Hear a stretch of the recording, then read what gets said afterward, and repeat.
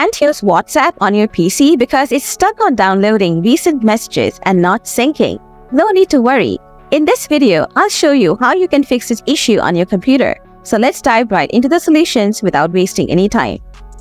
Before anything, make sure that you have a stable internet connection. Also, do not disconnect your phone when linking the devices. A VPN might do the trick as well. Solution 1. End WhatsApp task. To do this, right-click on the taskbar here and select Task Manager. Now, in the search bar, type in WhatsApp. Then right-click on WhatsApp and select End Task. Now reopen WhatsApp and see if that did the trick for you. Solution 2. Reset network configuration. To do this, first click on the search icon here and type in CMD. Next, right-click on Command Prompt, select Run as Administrator, and then click on Yes. Now here, type netsh winsock reset, then hit Enter. Then type ipconfig/flushdns and hit Enter. After that, type in ipconfig/release and hit Enter. Now type ipconfig/renew and press Enter. Next, type in netsh ip reset and hit Enter. Don't worry, I'll leave these commands in the video description below. Lastly, restart your computer and your router. Don't skip this step.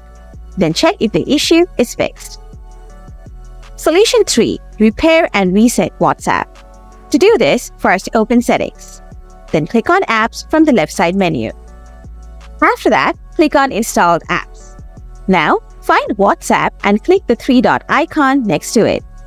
Next, click on Advanced Options. Now, scroll down a little and click the Repair button. Once that's done, click the Reset button. Then click on Reset from here. Lastly, check if the issue is gone. Solution 4. Reinstall WhatsApp. For this one, click on the search icon and type in WS Reset. Then click on WS Reset from the search result. Once Microsoft Store opens up, restart your computer. After your PC turns on, right-click on the Windows icon from here and select Installed Apps. Now, find WhatsApp and click on the three-dot icon next to it. Then click on Uninstall. And after that, click on Uninstall again. Once uninstalled, open Microsoft Store and search for WhatsApp. And then install it. Once installed, the issue should be gone. So guys, that's how you fix WhatsApp stuck on downloading recent messages or not syncing issues on your PC. If the video helped you solve the problems, smash that like button. And if you have any questions, feel free to drop them in the comments below and I'll get back to you real soon. Thanks for watching.